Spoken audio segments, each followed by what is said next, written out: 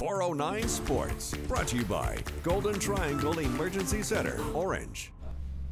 Nederland has been on top of the 409 Sports volleyball rankings for most of the season. Time and time again, the Lady Bulldogs step up to the challenge and prove it's a spot they deserve. Last night, Big Ned left PNG with a 3-0 sweep of the Rock-A-Noos to even their district record to 1-1 while upping their overall mark to 19-10. While the team wasn't happy with their overall performance, a sweep over an arch rival that's a playoff contender is always a good thing. There's always like super crazy. There's lots of fans. There's always yelling. It's really hard to hear. So we kind of knew going in that it was going to be a little chaotic, and we tried to make sure that we could work on the things we could control.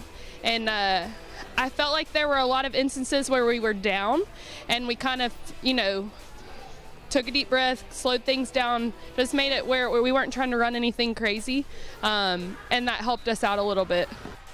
So let's take a look at 17-5A after 2 games, and all I can say is this is extremely competitive. After Barbers Hill, there is a 6-way tie for second, meaning everyone is beating up on everyone. The 17-5A race should be fun.